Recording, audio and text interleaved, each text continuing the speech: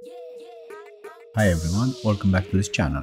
Today Triple Black is here, so let's just do this unboxing. For those that they need this info, they can pause here.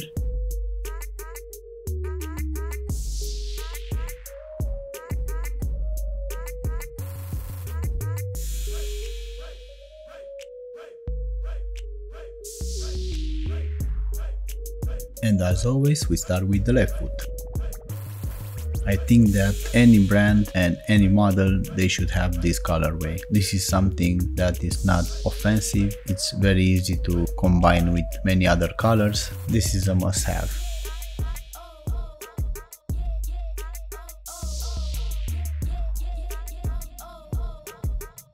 As you can see on this pair, the heel came twisted, and this is only on the left foot, so it's weird.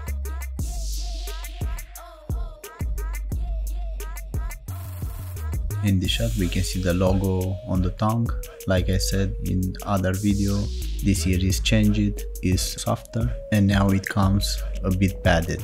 We can see here the sole, very plain colors, as you can tell, only black and white being the exposed boost, and again with continental rubber.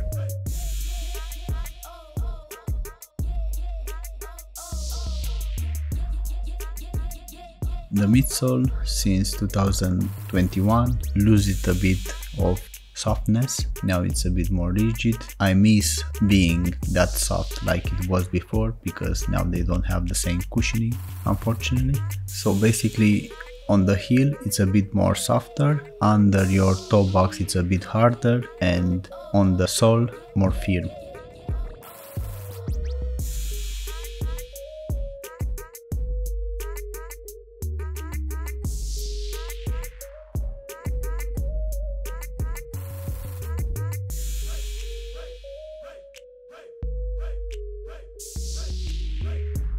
I've seen that they are using these messages in all the products, or most of them, and I think that as an advice, if you want to stop making more plastic, don't use more plastic, you know. Even though it's recycled, I don't think using it in a pair of sneakers is 100% needed.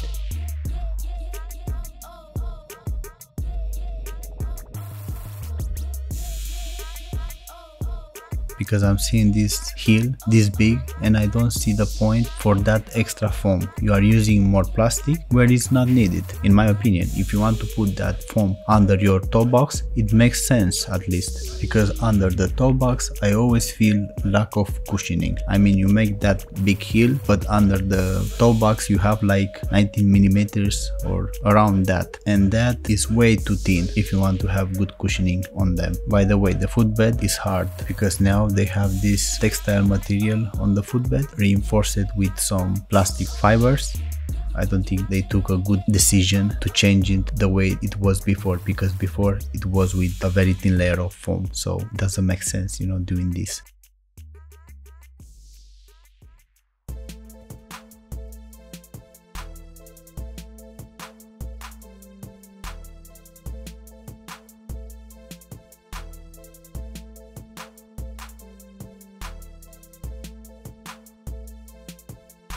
We can see here the right foot, because I want to see if the quality is consistent. I must say I didn't find any issues on this particular pair.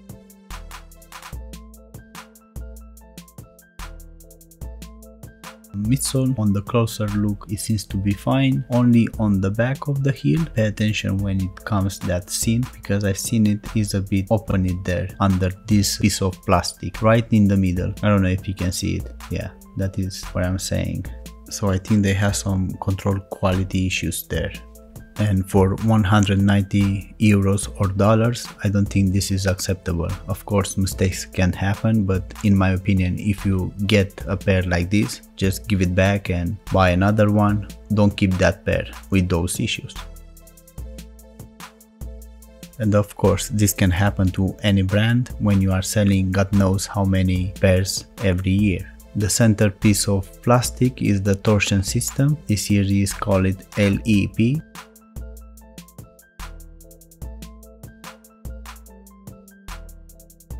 As usual, like you can see in this image, they have this logo from Continental. You can have here a look of this insole. Although I have a medium arch and bigger instep, I didn't have issues with this insole.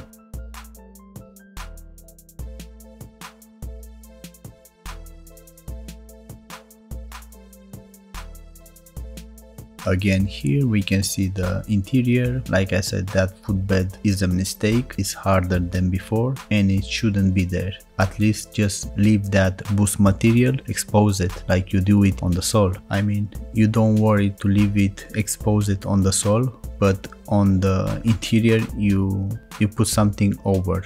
It doesn't make sense for me, you know. The danger is on the sole, not inside, you know. But anyway.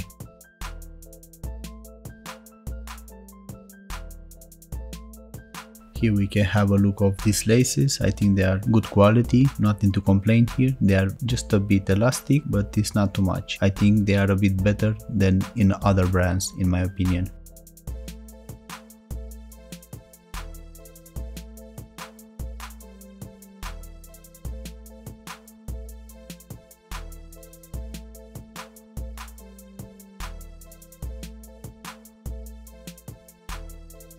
Here we can see a bit better the upper. I had some issues with this upper last year, and this year they fixed those issues with the upper, and I'm glad to see that. So as you might expect, the toe box is rigid. Over the toe box is very elastic material, very breathable, and after that on the instep we can find a different material which is less elastic than before. I didn't like it this too much because with my bigger instep I have issues. They are too cramped for me, and they should test these sneakers with many different people with many different fits, because if they had a problem last year they will fix it, but I don't know how. They will create new ones, and I will show it to you in just a second.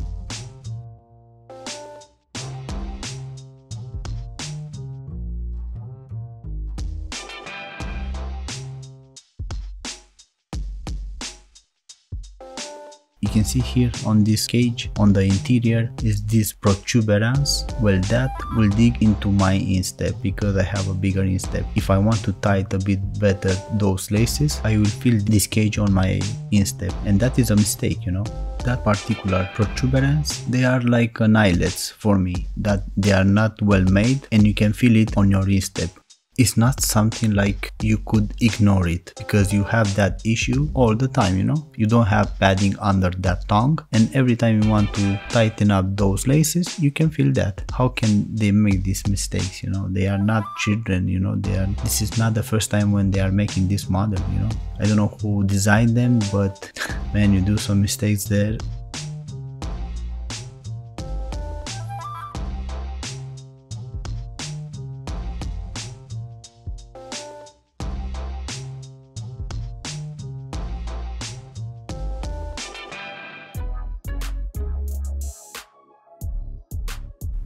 With the end of this heel, I didn't have issues when I had them on my feet.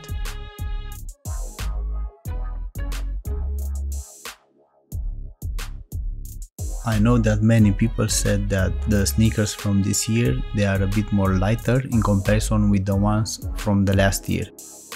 But you know, different colorways have different weights. Some of them are heavier and others more lighter. I don't know what changed them, but you will see from a video to another, from a color to another, that the weight is not the same.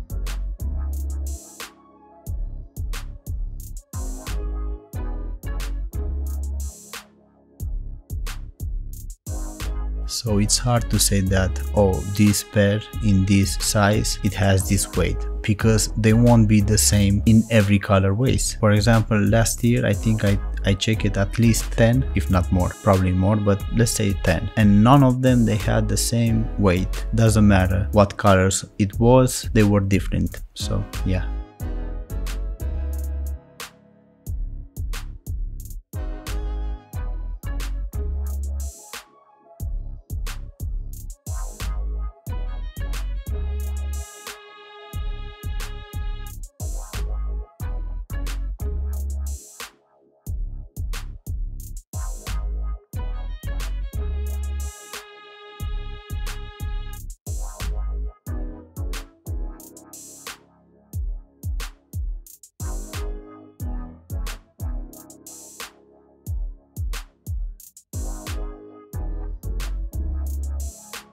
I decided to add this extra video for those that are telling me maybe they are not in your size. Maybe you should go up or down or whatever. As you can see, this insole, it has the shape of my feet more or less and the size of my feet. So 41 1/3 or 18 US, it's my true to size. As you can tell, Ultraboost for me, they are a bit narrow. I wish they were a bit wider, but even so, it's not a huge problem. Never had this issue being too narrow. Only on the instep, I wish they were a bit more elastic and not having that stupid problem with the interior of that cage.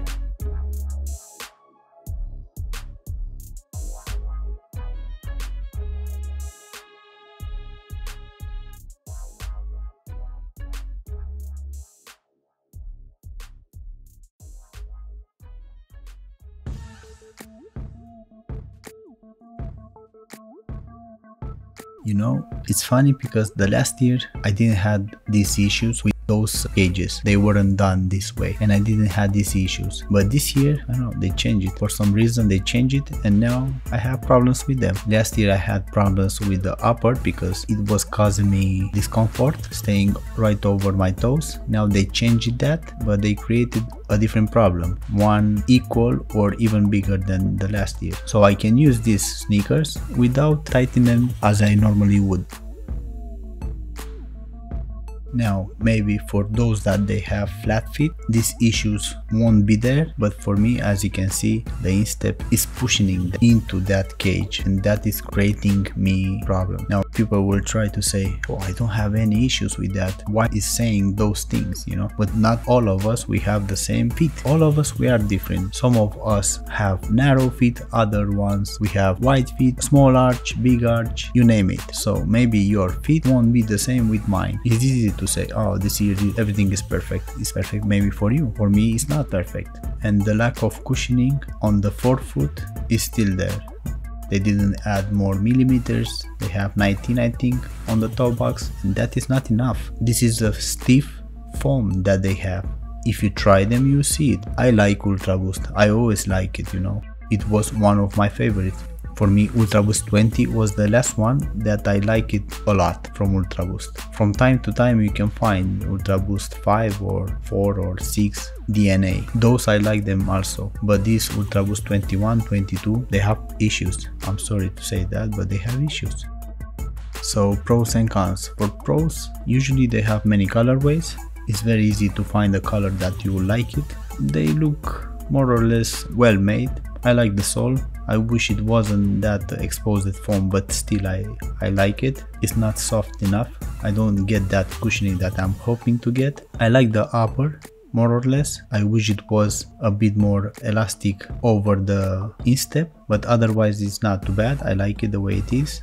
For cons, well, like I said, I don't get the cushioning that I want. I don't like the cage the way it's made this year. They wanted to change it to make it fresh, and now fresh is bad. I don't like it creating me problems, you know, with the sneakers. So for me that is not an upgrade, it's a big downgrade actually. Maybe others won't have any issues depending on how is their feet, you know. So do I recommend to check them or buy them? Well, of course, if you want to check them, nobody will stop you. I'm just saying here the issues that I have with my feet. For others, like I said, maybe they won't have these issues. Good for them. Where I have those issues. And they are quite pricey, you know, 190 euros or dollars. It's a lot. I think I will end here my review. Thank you very much for watching. See you next time. If you have any questions, please let me know. Don't forget to subscribe because it's very important for me. And please stay safe.